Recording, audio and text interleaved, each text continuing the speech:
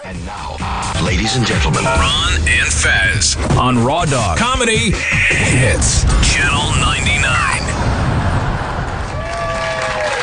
Hi.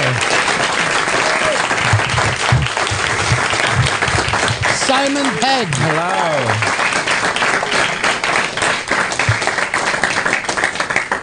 Thank you. It's good to see you. It's great to be here. Very happy to be here. You know, the last time you popped in this room, I think I was talking with Stephen Merchant. Merchant, that's right, yeah. I saw him through the window and I just kind of gate crashed. Yes, and then he said that guy took all the awards. Oh, you said that The Office took all the awards. It did, yes, that's right, yeah. Because The Office and Space came out at the same time, and but it was a popular show. It wasn't as edgy or as cool as Space. So, and those shows never win awards. Yeah, but it's weird too. Like something like that would happen in the same year. Absolutely. Well, actually, the second series of Space came out the same year as the first series of The Office, because Ricky was in Spaced playing a character a little bit like David Brent, because we'd seen the pilot of The Office and thought, this guy's amazing, let's get him in our show and sort of look like we broke him, and and so I like to say that I discovered Ricky Gervais. Someday you'll be put to death for that, but it wasn't my fault. I didn't know what would happen. I unleashed a monster onto the earth. No, he's fun, and it was a cool thing to have him be part of it. Well, it's kind of cool to go back and look at Space now, because there's enough time where you can look back and say, I see where this ended up going, or Edgar's eye. It's 16 years ago now that we started making Space, so it's kind of. I actually met there was a few years ago. There was a sort of slightly abortive remake that happened here in the US, and the show was kind of like whipped away from us we didn't know about it, and it went into production, and they made a pilot, and it wasn't very good. But the guy who played me in it is a really funny and talented Australian actor called Josh Lawson. I was in Toronto Film Festival, I've just been there, and I was at this party, and I felt this tap on my shoulder. It was Josh, and I'd never met him before, and I just wanted to say I'm really sorry.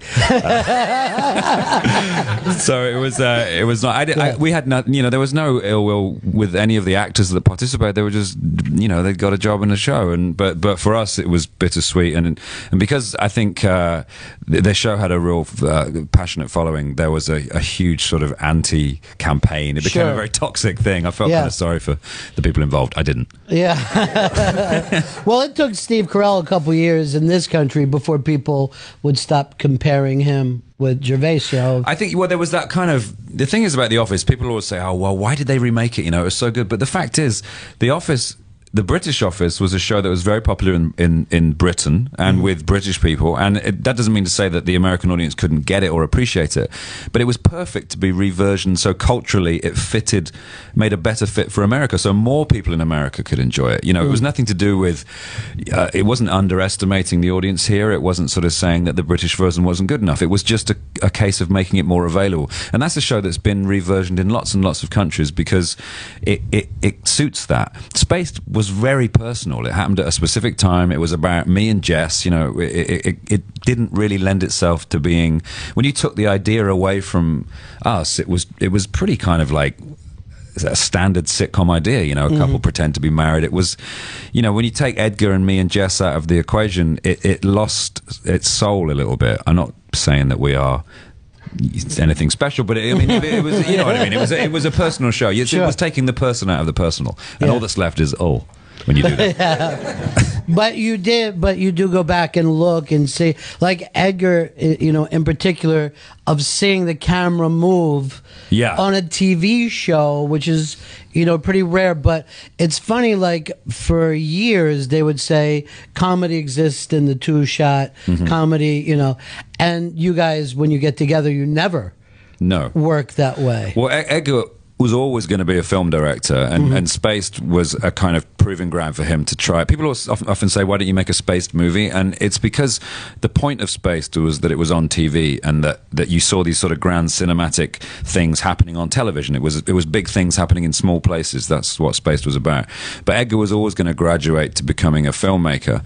And a film that both he and I love, and we bonded over when we first met, was the Raising Arizona, Coen Brothers. Coen Brothers, yeah. And that is a film, when you watch that, you see the camera being funny. You know, it made me think, oh, you don't have to just shoot funny people. You can actually, the camera can be funny. You can tell jokes, how you frame a picture, how you kind of like return to shots, how you, there is a whole spectrum of comedy which can exist beyond just the funny people, you know, and it can come from the director, him or herself. And that for us was our kind of template movie. And whenever I'm asked what my favorite film is, I'll often say Raising Arizona. Because there's not a setup line in the entire film. If you go back and watch that, every line is funny. Every single line you can sit and laugh at. And also the way that, I mean, you see it often with our films, we have, you know, we incorporate stuff, you foreshadow things and you bring them back in.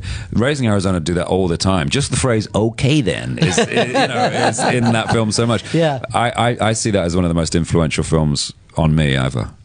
And that's, you know, when you say that layered thing, it's why it's always tough when you guys get together and when you do a new film, because your first time as a viewer watching it, you're not going to get anything. So it's like, you know, we get something. Yes, yes, but I mean, you're not going to get everything. No. When I saw, you know, World's End, I'm watching it, and it was like, what did you think? And I'm like, I really like it, but I don't think it's my favorite, because I'd seen the other ones 22 times each. Yeah. You know, so now that's all. You know, I'm watching that all the time because I'm now seeing all the colors and putting all the pieces together. Yeah, you know, absolutely. And in this day and age, when you can watch a film over and over again, you can own a film, you can choose when to watch it, how many times, you can choose what point in the film to start. We have this sudden ownership of film that we never used to have.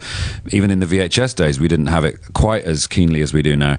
You owe it to people now as a filmmaker to create a film which bears up to repeated viewing. You know, if people are going to buy these things or download them or pay for them, it kind of has to be worth it, you know. And for Edgar and I, we love the idea of watching a film for the 5th or 6th time and going, oh, I didn't see that before, you know. Yeah. And so we'll do it. We'll even sometimes we'll put in a punchline before a setup so that you can't get a joke until you watch it the second time. And it's gratifying as a viewer to kind of also be considered not to be stupid. So often these days, you know, you watch a film thinking, you think I'm dumb, right? You know, and that's not always the best way to be treated. So you guys always think we're making this for people who watch films the way we watch the Coen Brothers. Who understand it and who want something a little bit more meaty. I mean, the worst thing you can do really is make a film which is like a firework display, which you go ooh and ah, right, but you walk out and you go, well, what did I just do? Yeah, you know, that's kind of what the best thing any film can do, is make you think and make you kind of reconsider ideas that you have, or, you know, make you use your brain a little bit. It's a waste of an opportunity if you just sort of like put on a light show. I take that back. There is something to be said for pure entertainment. I love pure entertainment, but sometimes it's nice to have something a bit more substantial. And yet there are certain filmmakers like Tarantino where I feel like they do both. You know what I mean? Like the first time you saw Pulp Fiction or Reservoir Dogs, you were like, this is blowing me away. It's nothing like I've ever seen. But then you end up arguing with your friends, going back to see it again. And that's really what we like in film. Yeah, absolutely. You know? Yeah, you have to, I mean, you can't just sort of think, oh, people are like this on the 4th watch. You do have to make a film which you watch the first time and think, great. But when people said to me, you know, oh, I don't like World's End as much as Shaun of the Dead, I was kind of saying, okay, but watch it, live with it for as long as you've lived with Shaun, and then come back and tell me what you think, and then I won't frown at you. And yes, and we forget how many times we watched Shaun of the Dead already. It's literally on every week in the UK. Yeah. It's like, it's almost frustrating to me. Yeah, ITV2 is a channel which just it might as well just be called Shaun of the Dead channel. How strange is that for you, though, that something that you've done with your friends, basically? Yeah. You know? Wonderful. And it's something that it never fails to kind of like thrill me that I remember there was a festival in Los Angeles a couple of years ago, the Hero Complex Festival. They were showing films at the Regal, and they did one about Shaun of the Dead. And to be in this huge historic theater in LA, talking about this little film that we made, we didn't even know it would be on the British cinemas, let alone anywhere in the world. You know, we thought we might get a video release, tops, you know, and that it got the release thanks in no small amount to Harry Knowles and Ain't It Cool News, who he really championed the movie and got it a theatrical release over here in the States. And we knew that the American audience would take to it because we were speaking in a language that it wasn't like, it was a very British film, but we took a very American idea. It was the Romero zombie film. That's part of the filmic DNA here in the United States, you know, and it wasn't anything that you guys wouldn't recognize. And it's also wrong to think that you can't recognize. That's changing all the time now. In the last 10 years, that's changed with BBC America and what have you, and you know the cross-cultural things that are happening with the US and the UK. But it's lovely how people took to it, and when we started to hear that, oh yeah, Tarantino likes it, and the best thing was getting the call from George Romero, who watched it in a cinema in Florida with a security guard, which made me and Edgar just hoot with laughter. It was like, what's he going to do, steal it? It's like, didn't we steal it from him in the first place? It's kind of, it's a double standard. And he phoned up, and I had this big, long conversation with him, and I was pacing up and down in my kitchen, like so nervous, and he's such a sweet man, and was sort of saying how much he got a kick out of it, and he liked it. And I said, listen, the only thing, George, is that the reanimation time in our film is a little quicker than in yours, you know, because Philip gets bitten, and he comes back to life like really quickly. And I know in Dawn of the Dead, Roger takes about half an hour before he comes round. And I was waffling, and there's this big silence, and he went, "You know what, Simon? I didn't mind." And I was like, "Oh, phew." But yeah, that was a real red letter day for us, because it was like, Daddy approves. And that's the kind of zombies you like. You think that's that's the only kind of zombie there is. Yeah. I don't and the minute they start running around, they stop being zombies for me. You know, yeah. Then they're like infected people. Right. They're like, there's something else. The zombie for me, and I've spoken about this so much. You know, one of the proudest moments in my life was there's a lost gem of a movie that was directed by Bobcat Goldthwait called World's Greatest Dad. Yes, it's fantastic. Starring the brilliant, sadly late Robin Williams. And there's a scene in the movie when he's talking to his neighbor about zombies, and Robin's character quotes me. One of the weirdest moments of my entire life. I'm watching this film, and the guy on the screen says, "Well, Simon Pegg says that," and I was like, "What?" About you know, death being an impediment and not an energy drink, and that was something that I'd wrote this big article about how, you know, it's hard to walk when you've got a cold, let alone when you're dead. Yeah. I mean, I can't run anywhere when I've got like a snivel. So if I was trying to move around when I was dead, I wouldn't be running anywhere. Do you know what I mean? Yeah. So yeah, I like the slow.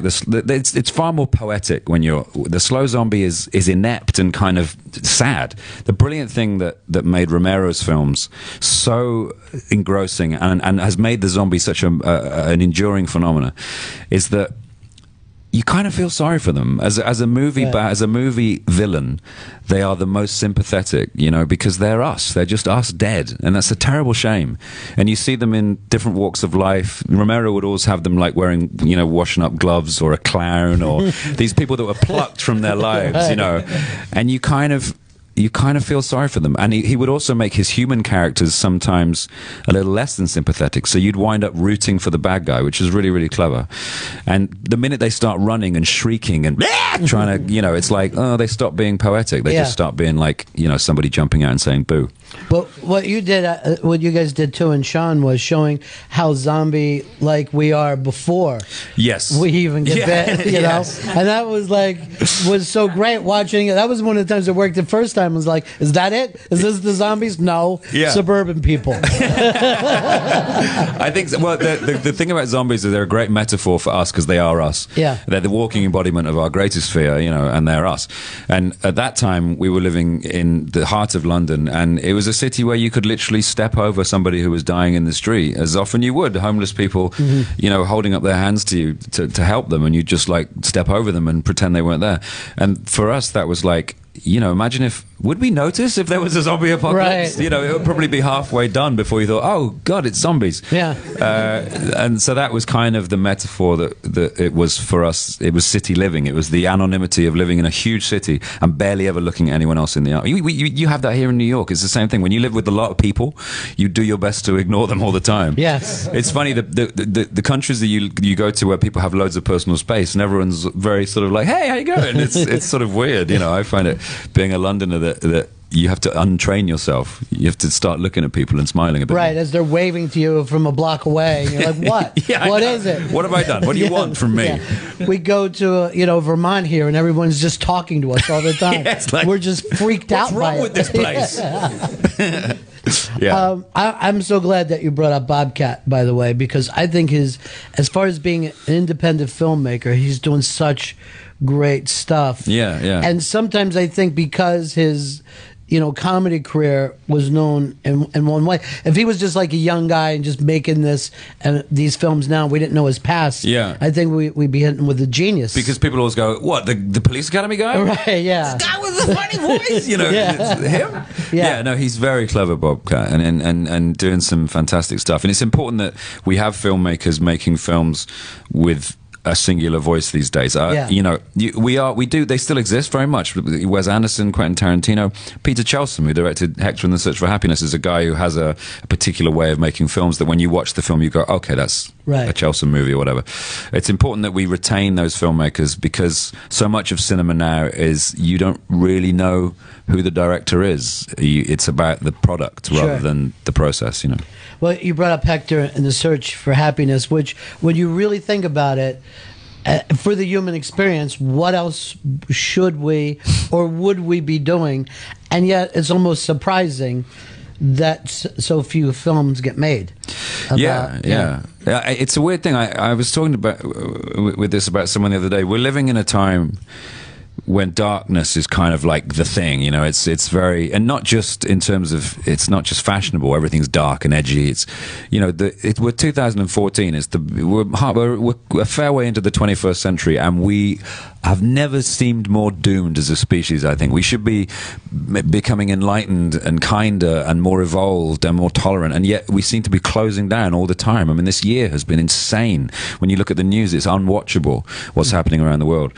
And it's a good time for a film like this, because it's it wears its heart on its sleeve. It's not dark. I mean, it has darkness in it, because it basically says that happiness is part of a continuum, that we have to have everything. We can't just be happy.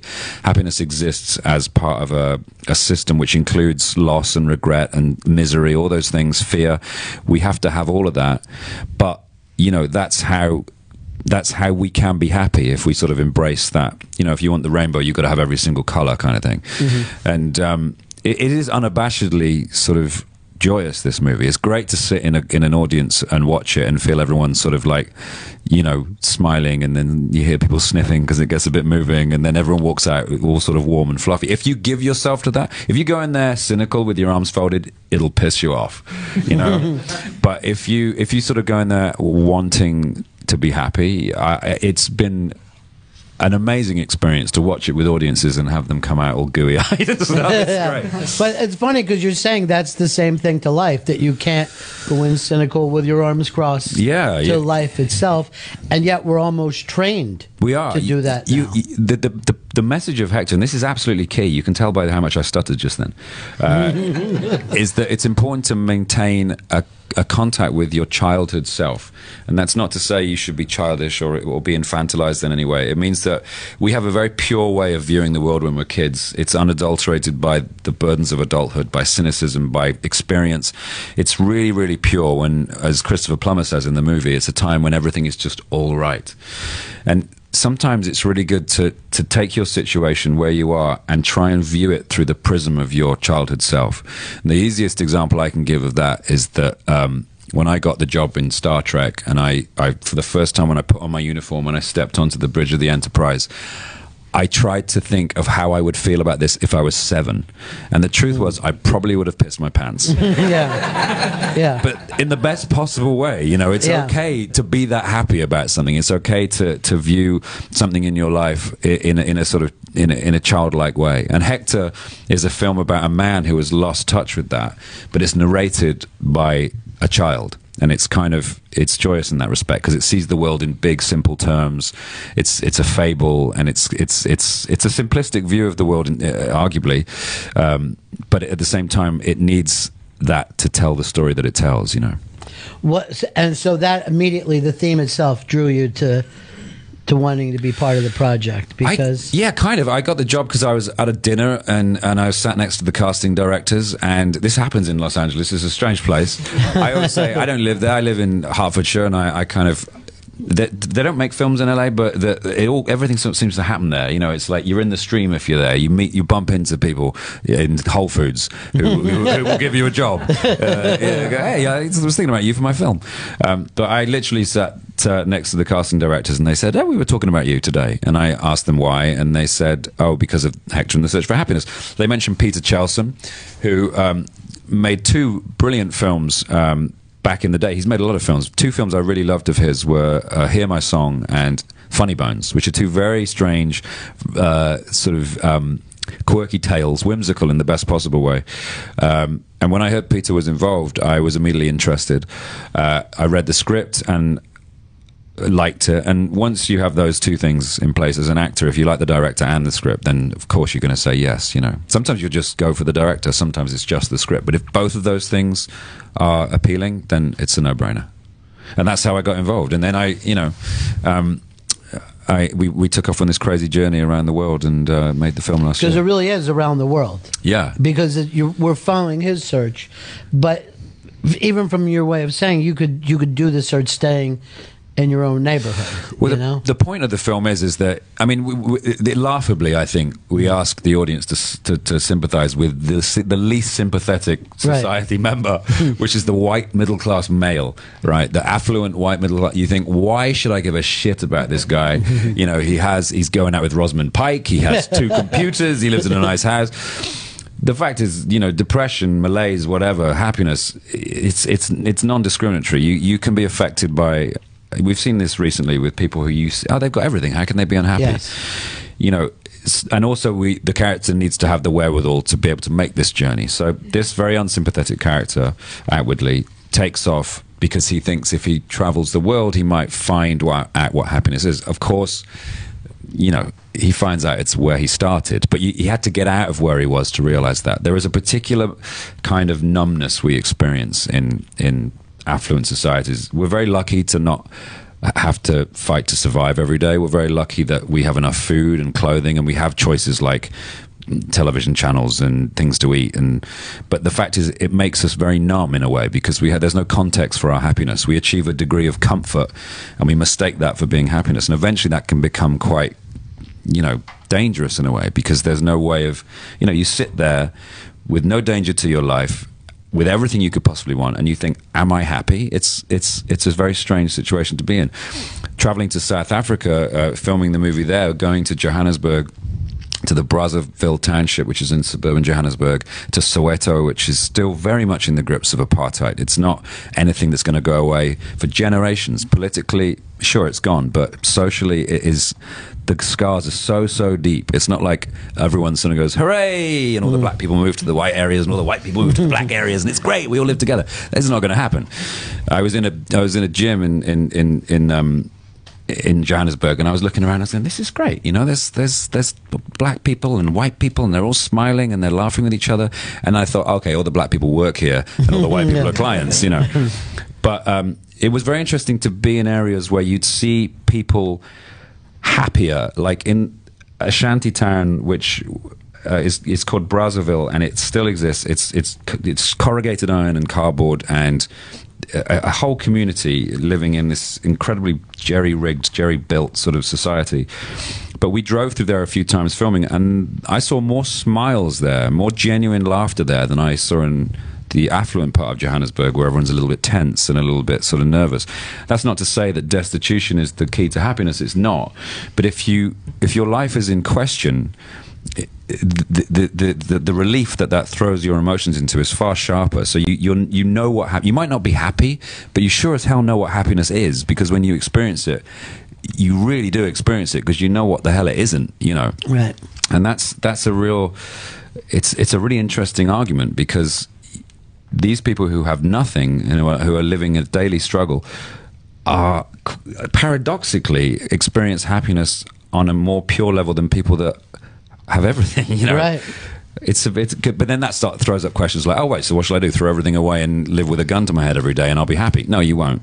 But it does help you as a human being to kind of appreciate what happiness is.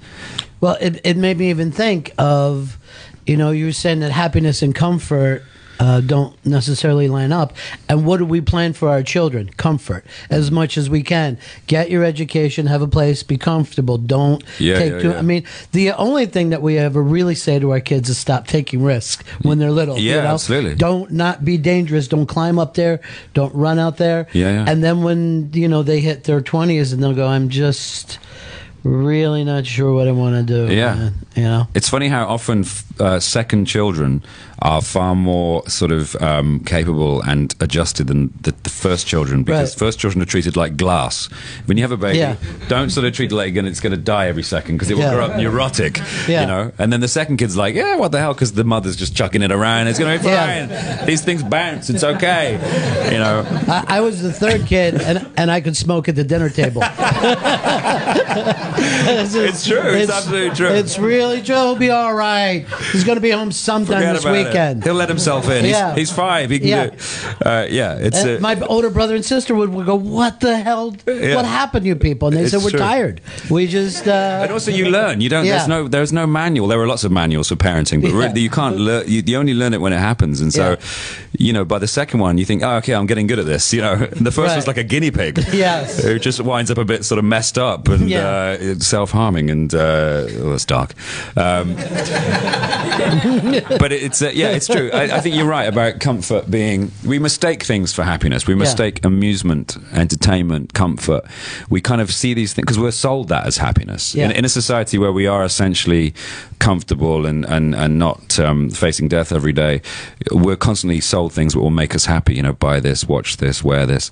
And really, that isn't what happiness is. Happiness is something else. I feel like it's doing something that you really, really love. I've been thinking about the notion of success recently, and I think people attribute sort of like fame and money to being successful, and it's just not true. You know, those things can be fun and they can help, you know, you not experience certain hardships, but I think the true measure of success is being happy at what you do. So you can be shoveling shit, and if that makes you happy, then you are a complete success. More successful than someone who is richer than Croesus and unhappy. You know, success is all about being happy. If you're happy in your life, and you can strive to be happy, you find a way to be happy, you are getting towards being a total success, and you shouldn't strive towards anything else, you know. That happiness is the goal. It seems like there's always some kind of service that has to take place too. If you see yourself in the service to either your own family or your community or whatever it takes to be, if you feel like you're doing something for somebody other than yourself. Yeah, I think that kindness is a great way of... That could possibly be a route to happiness. Being kind is like... If you're kind to someone, you feel good about yourself. You know, that sounds kind of selfish. You shouldn't do it because of that. But if you make someone feel good, then...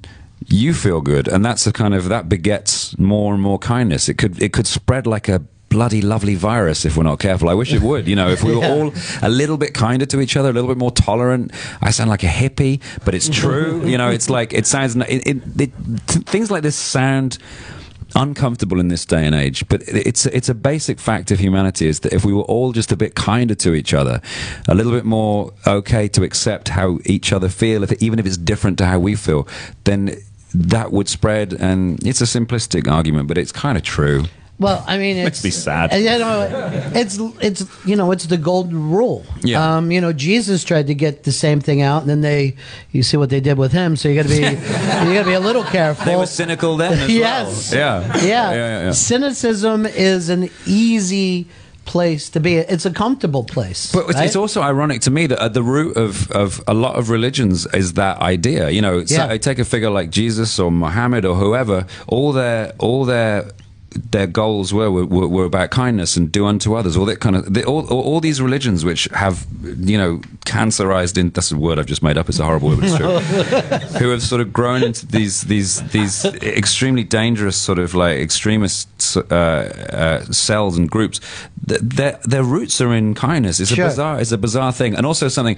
I'm an atheist, so the way I look at it is that these things are, we create these stories to make our lives easier because we're scared. We're facing an end. All of us are. It's a terrible thing for little existential creatures like we are to have to kind of even conceive of our own end is a lot to ask. So we have these things which make us feel better. That's how I see it. It's not how everyone sees it, and if you see it a different way, I love you for that. But it's kind of it's a weird one that a desire which stems from not wanting to be frightened leads to so much pain and anguish. Well, I mean, even as an atheist, you realize that you have to have a spiritual connection to the world. Not in the religious spiritual connection, but exactly. I feel more sort of alive and connected to the world as than I ever did when I grew up as Church of England, which is when Henry VIII wanted to get divorced, he invented the Church of England, so he could get rid of Catholics and then he could get divorced and marry someone else. And now as a result, a lot of people in the UK are Church of England, which is a branch of Christianity.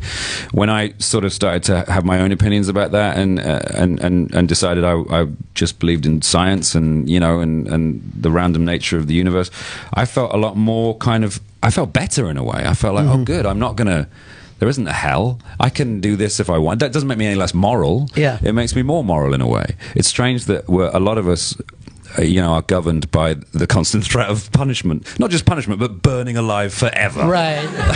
Yeah. It's like, what's the worst thing that a smack on the arse? No, you're going to burn forever. And that concept gets introduced to you when you're about 4. Yeah, I remember I went to a cathedral school when I was a kid, sitting in the front row, and this priest telling me about my soul being like a candle that's going to get blown out, and just crying my eyes out. Going, what? It's got to be the truth. Yeah. This is terrible.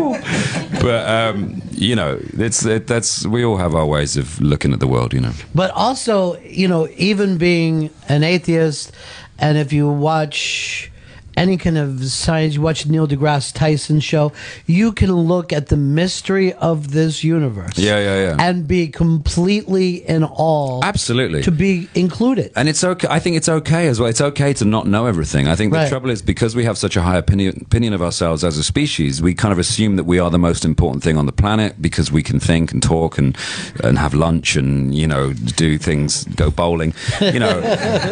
It's a strange thing. We're not, of all the species on the planet, we're not the most sort of cooperative in terms of our environment or anything. We're not an ideal. If God exists, we're the worst thing he made. Right. We're kind of like the most destructive, awful, kind of fucked up, nasty little things on the face of this planet. We behave. It's like in the Matrix. He said, "Well, we're more like a virus." It's true. Yeah. So why are we so special? Really. You look at nature, you look at the way that it's far more connected than there are so many patterns in nature that reoccur. Like if you look at your brain, the neurons in your brain, it looks like a tree. There are flowers which look like parts of the human body. There are sort of, we're part of a much, much greater thing. And there are more amazing miracles and fabulous things in nature and in science that can ever be written in any book that could ever come out of any human mind. It's we live in an extraordinary place, and it's a joy to be here. And that's why it's really important to make the most of your time here rather than defer it to some mythical garden you're going to live in after you die, because you ain't. So this is it for you. Yeah. You want to make the best movies, have the best time. Yeah, and it's awesome. Yeah. Yeah. Life's amazing, it's a wonderful thing.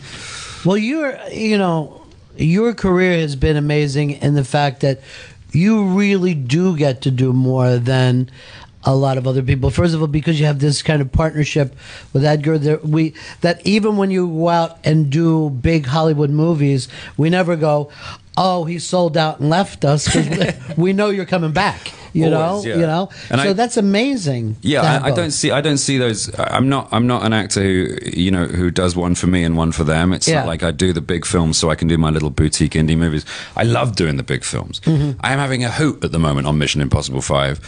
It is so much fun to work with, possibly the last great movie star of our time, and he is such a fun person to be around. The funny thing about Tom Cruise is that when you look at him from afar, he's very complex and very sort of like people. He's so weird in Scientology, and he jumps on the chairs, and oh my god, he's crazy. He believes in aliens, all this kind of stuff. The closer you get to him, the more ordinary he becomes. And when you get right up close to him, he's just like this guy who's incredibly driven, and he really cares about his job, and he applies himself 100%. Preternaturally sometimes, but that's his happiness. He's found his happiness in his work. But I love sort of being around him and just sort of poking him about it, and sort of and he laughs when he takes a step back from his life and looks at it. The thing I say to him most is, "Of course you fucking do. You're Tom Cruise." He'll say something that's. He said to me the other day, "I did this movie called Risky Business," and I was like, "Did you?" Like he has a small story to tell you. I'm going to tell you something about. Shit, really? I'm going to get honest here for a second. But how, and again about taking things for granted. It's so difficult to stay a legitimate movie star as long as he had. You know what I mean? Like, his run is like John Wayne's or Jimmy Cagney's or Earl Flynn. And for some reason, like you said, maybe because it's cynicism, but we lower it down to a couple things that we can, bust balls about. Well, he's someone who's, in order to do that, he's had to live his life in a certain way. I mean, he can't be that available to people. He kind of, I wouldn't say he encourages, but he certainly doesn't go out of his way to dispel the mystique. It's interesting to keep this air of mystery about him. People kind of thrive on it in a way. It feeds his sort of status in a way. He's a particular kind of film actor, film star, and I get it, and I totally sort of I marvel at it, and I admire it to a degree. On the other side of that, I think I could never do that, and not that I'm capable of doing that, but I would be. We were out doing a technical recce in Vienna recently, looking for a place to shoot this scene, and I'm walking around with Chris McQuarrie, who's directing the movie, and Tom, and you're looking around thinking, no one can see Tom Cruise. This is amazing. It's like, and then one person sees him, and then another person, and then within 20 minutes, 100 people around us with camera phones all going, and he's in the middle, as calm as you like, when I would just be freaking out and sort of like wanting to go and bury myself up to my neck and cry. Because he's had that day for 3.5 decades or whatever. Yeah. There was an interesting article written recently about the couch jumping incident and how it became a convenient tool or a convenient switch with which to kind of beat him. And what actually happened and what people remember happening is completely different. He was in an audience with a whole bunch of people for whom they were his favorite celebrity. Yeah. He was on Oprah. He'd just fallen in love with someone. And I think he kind of leapt up there just once. He got a bit overexcited. He is prone to getting excited. Yeah. He loves life and all that kind of stuff. This coincided with the birth of YouTube, and he sort of became the first internet meme, and it became something that was morphed. The whole article was called "Did He Really Jump on the Couch?" And it's interesting, and I always think it's a shame when people leap on something in order to have some shared Schadenfreude, to kind of like have a community of or a communal kind of grumble. It's bitter and it's not productive. If we're going to share something, we should share joy. Oh, I sound like a hippie again. It's because I've been promoting this movie about happiness. I've been talking a lot about happiness recently, and you do get a bit sappy, I mean, well, just wear robes wherever you go. I'm going to wear robes. You'll be a holy man all the time. You brought up the Oprah thing. Go back and watch that, because Oprah was the one going crazy. She was pumping him up. Yes, I know. She was crazy, and then later when the shit hit the fan, she's like, I don't know where his head was that day. She just she went away, left him out to dry. It was a convenient way in. For such a long time, he'd been unassailable, and it was a convenient way to bring him down. It makes us sometimes and this isn't helped by the sort of celebrity media, which fosters so much interest in this side of things. I hate so much. I hate. I'm going to say it 5 times. Hate when people call me a celeb. Right now, I hate being. I'm not a fucking celeb. Okay, I'm an actor, and there is, and a writer, and hopefully a director one day. But this word, it's like it's so passive aggressive. It's such a reduction of who you are. It's like you become this sort of facile, meaningless thing that's only in it for to be that thing. Yeah.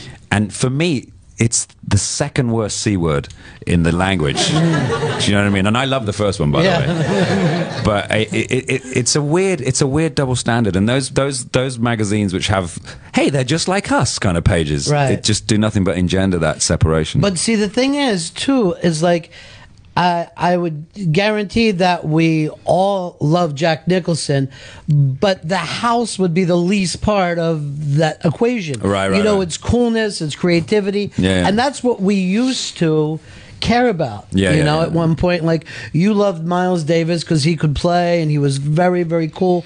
But somewhere around the 80s, it got into, maybe it was lifestyles of the rich and famous. Look where they live, look where they vacation. Who gives a fuck? He's Jack Nicholson. If he's standing on a street corner, that's the coolest thing. It's weird. It's a strange double standard. I think I always see it as being like radiation. If you work in a nuclear power plant, you're going to be subjected to radiation. That's just part of the job, and you have to be okay with that. But to say that the radiation is the best part of the job is really weird. And it's nice to be. It's nice to. I love it when I meet people who've seen the films I've done and who come up and say, "Hey, I saw Shaun of the Dead and I changed my life," or whatever. It's so amazing that. I would never ever be cross at someone for coming up and saying that, or wanting a picture, all that stuff. Even if it's the 100th one that day, you've got to take it with good grace, because that person has had to get a bit of courage up to do that. So you know that stuff is fantastic, and it's not something that I would ever complain about or want to go away. But it is a weird thing that side of things has become seemingly more important. Nowadays, when you see an awards ceremony, the red carpet is the program we will watch. When the awards come on, fuck that. I'll switch over and watch something else, you know. It's a strange thing. It's become very, I think maybe because it's the notion of being on TV or something has been slightly demythologized by the video camera. It used to be, before we could own films and before we could tape television, the television was a box in the corner of the room that owned us. If you weren't in front of it at a certain time of day, you'd miss your favorite show. You had no say, you know. And then suddenly we began to be able to tape our shows. We began to film ourselves and put ourselves on TV. And the whole notion of celebrity became a lot more kind of grounded and without mystery, and now it's become this thing which we all feel entitled to and are constantly fascinated by. It's a strange condition in the modern age. But you just reminded me of being a kid, and like your aunt would or grandmother would show up during Happy Days, and then you're like, no, not now. What are you insane? Get out! This is Happy Days time. But yeah, that has changed. Like, only sporting events do people really feel the need to watch live. Absolutely. It's kind of a shame. I miss having. And this goes back to the notion of choice and how choice is possibly dangerous, which sounds like I'm being some sort of pro-communist nutcase. If you have 1,000 channels to watch, all you'll ever do is change the channel. When I was a kid, growing up in the 80s in the UK, we had 4 channels. That was it. You turn on the TV and you'd pick something and you'd watch it. No matter what it was, it might be a wildlife documentary. It might even be something serious or challenging. You might actually stay and watch something which made you think, you know. But with this, it's like, no, I don't want to watch that. I don't want to watch that. I don't want to watch that. And it's kind of, the more choice we have, the less content we are in a way, because it seems like we can't settle on anything. Yeah. Well, you know, when the Beatles came over this country, when the kids were waiting for the Beatles, they had to sit through a juggler and then, you know, Russian dancers. So you were forced to see things while you waited to see that one thing that you did. There's no way a kid would sit and wait long enough. No, absolutely not. No, children, God, they don't know they're born. No. Fetuses don't know they're born. I have a thing about the Beatles. I have a theory about the Beatles, to bring things to a light place. That the Beatles, if you want to impersonate the Beatles, I know you all do. If you want to take this if you want to take this to a party, the Beatles all live in a different part of your mouth, which you can use when impersonating them. Okay, I'll demonstrate for you now. So John Lennon lives up here, right? When he talks like this. Paul McCartney's up there, you know, the top of your mouth. It's up here like that. Ringo's right at the front. He talks like this, right under his nose. And George is sort of in the middle like that. So when you want to impersonate the Beatles, just remember it's back, top, front, and middle. And then...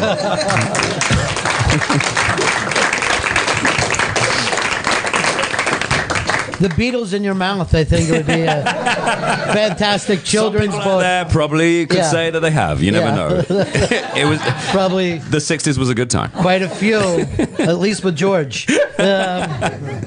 You know, you got other stuff coming out now as well too. Box Trolls is Box Trolls is out soon, which is a fabulous animation from the guys that did Coraline and Paranorman, the Leica studio. They're still doing the stop motion animation, which is a technology which has kind of been a little forgotten in the wake of CG, but has still evolved and become something wonderful. And the artistry in that movie is staggering. Take it somewhere else. Even else than it's been before. It's amazing, and it's a beautiful, beautiful film. Great cast. Sir Ben Kingsley's in it, and Elle Fanning, and Isaac Hempstead Wright, who's Bran in Game of Thrones. Any Game of Thrones fans will know who he is. And yeah, that's coming out pretty soon. And then I've had a busy year this year with I did a movie in London called Man Up, a rom-com in Man Up with Lake Bell, who's an actress I think who lives here in New York. I did a movie with the Monty Python Terry Jones, and in a moment of sadness, one of Robin Williams' last performances, he voices my dog in that movie, Dennis, hilariously, and I'm very happy to hear that he managed to complete everything before he decided to leave us. As tragic as that is, there's no good thing about Robin Williams going, but I'm happy that he's going to be in this movie. And Mission Impossible 5, which is currently in production. And I can also report that I've been on the set of Star Wars, and it looks amazing. Now, Star Wars was the kind of moment of your youth that Yes, probably absolutely. Set everything in the motion. 100%, yeah. And I was very excited. Well, actually, when I first heard JJ was doing it, I got upset because I was like, oh no, Daddy's going to go and play with someone else. Right. It's like, I phoned him and said, is Star Trek going to be like the less cute older sibling? Now you've got this new baby to play with. Right. That's not true. He'll be very involved when we make Star Trek 3 next year. But I live very close to Pinewood, and when your friend's down there making a film, of course you're going to go visit and have a look around. Right. And, it's very exciting. And remind them that maybe you're available for the next one. Yeah, right. Yeah. But in deference to JJ's wonderful sort of approach to secrecy, I won't say anything. But all I can say is, and this is known, that he's decided to approach the movie very much like they did back in the 70s, which was to use a lot of physical stuff, to not rely too heavily on CG, to get... This is a story I told him. This is absolutely true.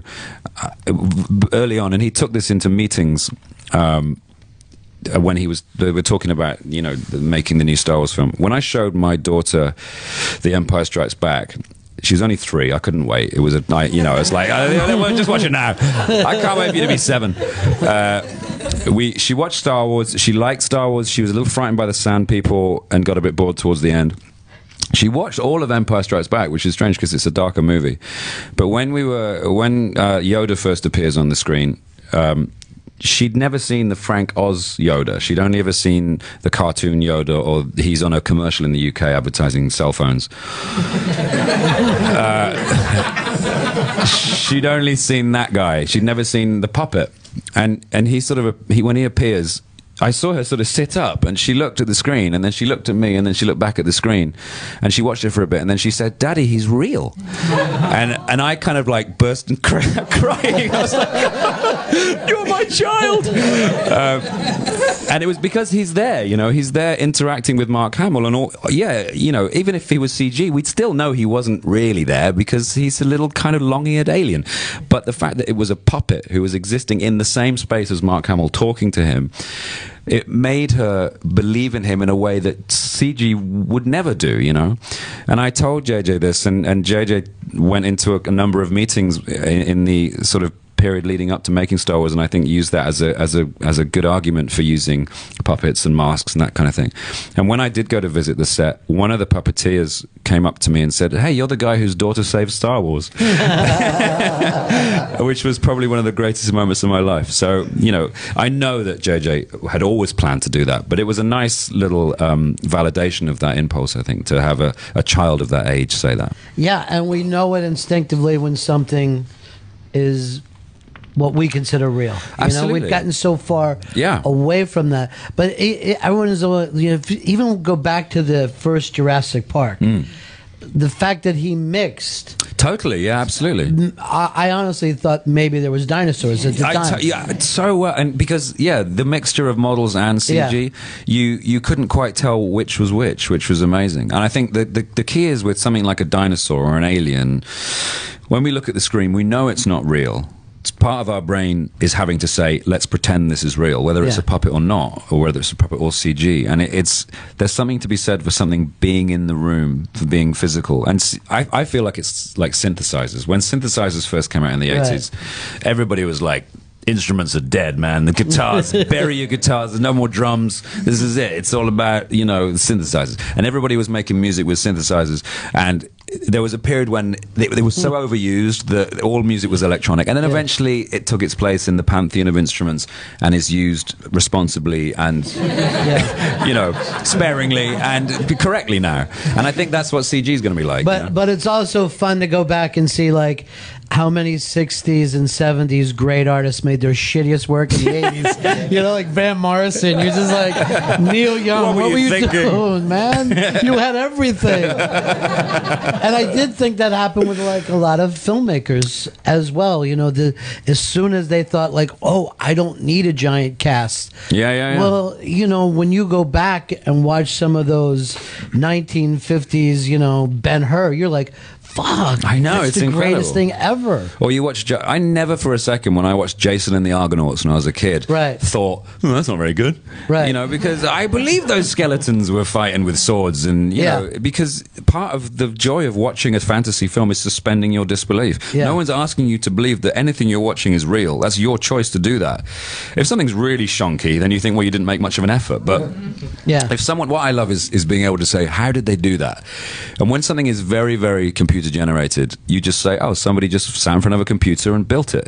There's no mystery. But if you watch a film and think and are puzzled by it, I love that feeling of wondering how the hell did they do that, you know.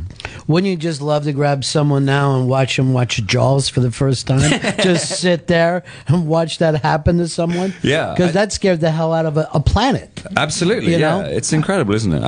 It's interesting to show children old films, you know, and I recently... With Tilly, I show her old movies as much. Me and Tilly sat and watched The Incredible Shrinking Man recently, which was, I think, 1956. 50, and black and white. Yeah, totally black and white. And really, really, I mean, the special effects in that are from the 50s. Yeah, they are. And she loved it. She watched it completely all the way through, bought it, was weirded out by it, was slightly frightened by the spider. Yeah. You know, and... Kids are okay with that kind of stuff. Yeah. We're being spoon-fed too much. We're being underestimated too much. Yeah, I remember saying that when I was a kid too, like that, and thinking, oh, this is silly at first, and then I couldn't sleep that night. Just like, I don't know how, but if I start shrinking, this will be the worst thing that ever happened. And that's really what, you know, that's what we want out of these experiences. It's a great, the thing I love about that movie as well, I forgot about when I was first watching it, is the first half an hour, he's only shrinking like a few inches. Right. Like, it's not until the end when he's becoming like, you know, fighting a spider. At first he's just like, hey, I'm 5'6", what the fuck? Pants are a little baggy. Like, he is, there's a whole scene where my pants don't fit. Yeah. Which is hilarious, you know. Well, you know, in playing... in Star Trek too, that's something that meant something to so many different generations. One things that people in the 60s and 70s, and especially plays Scotty, which is an amazing, you know, all those guys went off and kind of were those people for a lot of years. It was a hell of a thing, all of us taking on those roles. had an interesting job ahead of us because we didn't want to go and impersonate any of the actors because those actors became almost, you know, indistinguishable from their characters. They were so iconic, so beloved, so famous that none of us wanted to go and do an impression of, you know, for Chris to do Shatner or for Zach to do Leonard. Even though he kind of, Zach, because Spock was a certain way, he had to kind of, we all of us had to kind of approach our characters in the same way that our forebears did. But I tried to look at the page and say, okay, he's Scottish and he works in space. Not try and do an impression of Jimmy Doohan, because that would have done him a disservice. It was an interesting thing to do, and I think JJ did it very well. We approached it with great reverence, but at the same time knew we were trying to open it up to a new group of people. Had to ask the fans to say, "Do you mind if we?" It's a tough one, right? Yeah, a little bit. I mean, some fans don't like it. Some fans, you know, the Into Darkness really split the fan base down the middle because I think, you know, we stayed in the sort of around Earth. We didn't set off on the 5-year mission, which was a problem for them. The whole fact that we took on one of the most beloved, you know, villains ever in Khan and sort of reinvented him a little bit. And I get it. I understand why they would. Although I am quoted as saying "fuck you." I was told that Into Darkness had been voted the worst Star Trek film ever, and I think my "fuck you." But I do get it, and it's one of those things when you take a beloved property and you try and, you know, breathe life into it. What I hope is that what it means is Star Trek lives on, and with a bit of luck, if we do make the third one next year, then Star Trek 3 will come out on the 50th anniversary, or the year of. It's insane. It's been around for 50 years, Star Trek, you know. You know, I had a club, and Jimmy came in years ago, and we introduced him from the stage, and everyone, you know, because it was dinner, and he stood up, and everyone went crazy, and it had to be, you know, 35 years after he started or something, and he, you know, he milked the applause, and I don't think ever sat down again. Yeah, you know what I mean? And it was 35 years after he had done that role, and people act like a long lost relative. Yeah, it's incredible. I met him, weirdly enough, in 2005, 3 years before I got the role. I met him at a science fiction convention. He was very frail. He'd had a stroke, and he died not long after that. But I think of that sometimes and think,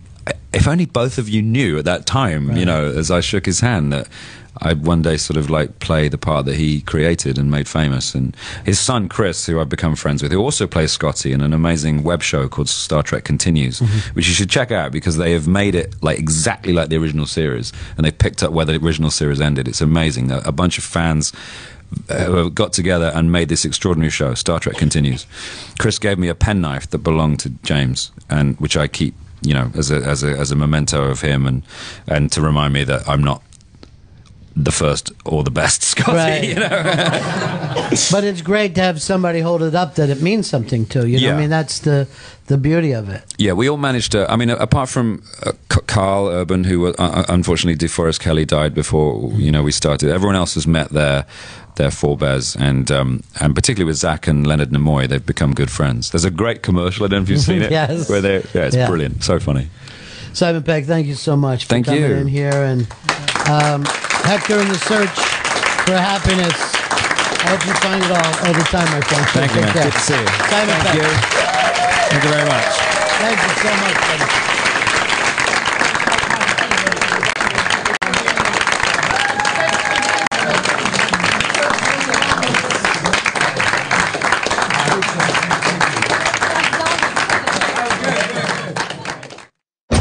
You know what you've been doing?